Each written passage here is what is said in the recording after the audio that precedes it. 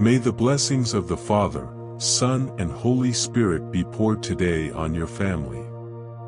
Today, we will say the Psalm 23 prayer, asking God that all the blessings from this powerful psalm be poured on you and your family.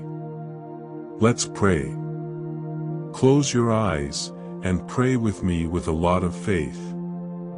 The Lord is my shepherd, I shall not want. He makes me lie down in green pastures. He leads me beside still waters. He restores my soul. He guides me in paths of righteousness for his name's sake. Even though I walk through the valley of the shadow of death, I will fear no evil. For you are with me. Your rod and your staff, they comfort me. You prepare a table before me in the presence of my enemies. You anoint my head with oil, my cup overflows. Surely goodness and mercy shall follow me all the days of my life. And I will dwell in the house of the Lord forever. Lord, our beloved Father and our Savior. Before us is one of the most recited psalm in the world, Lord, because it is a wonderful psalm.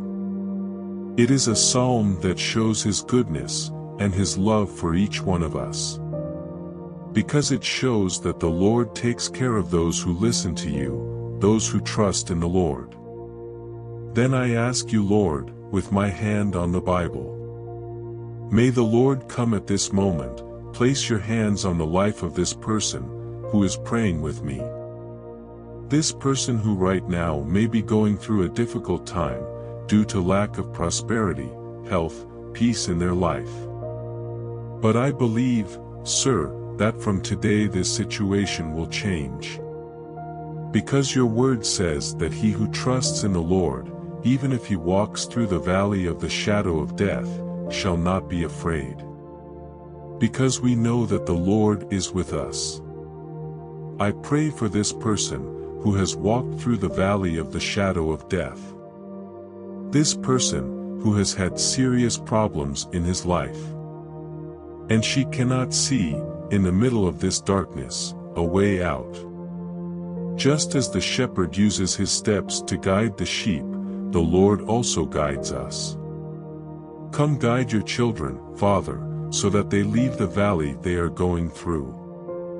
May the richest blessings be poured into the lives of all who now pray with me, this powerful psalm.